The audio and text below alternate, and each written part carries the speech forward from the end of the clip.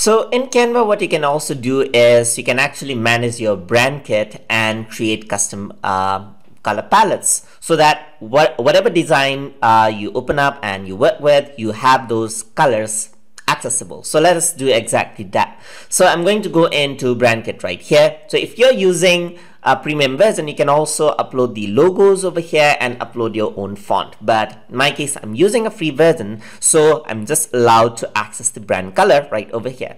So over here you can see that you can add in brand color. So I'm just going to type in tube just like this. So that is going to be my brand color. So I can press the plus icon right over here and choose the color. So in my case, my logo is complete red, so I'm just gonna choose that. I'm gonna choose white, which is another color I use, and another color is black. So these are my brand colors, as you can see right over there. And you can also add in more colors, but for that you need the premium feature. So you can see that you can add in 3 colors just like this according to your brand, which is what you need for most brands anyway. You can also add in new palettes if you have the pro version right over there. So this is the limitation when you're using the free version. Pro version, you can add as many brand kits as you want. You can add in your own font and even the logos. So now once that is done, what we can do is we can create a design, and we're going to create a custom dimension area right over there. So 4x4 inch, let's just do that and create a design over here.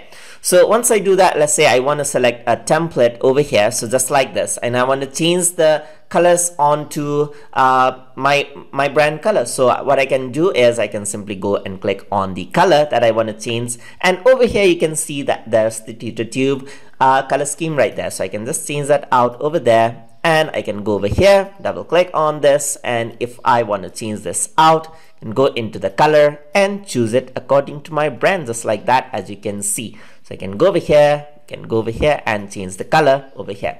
So you want to change that out, I can just go around here and choose the brand as per my liking, as you can see right over here. So I don't like that, so let's just go over here, and there you go. So now it has been changed according to my brand, as you can see right over there. Same goes for this one as well. So I can go over here and change it according to my brand. So I can go over here, change that out color. For example, this is going to be red, and these are going to be black, just like this. So this is going to be black as well. You can use other shades as well according to my liking, just like that. And there you go, I got my brand color right over there.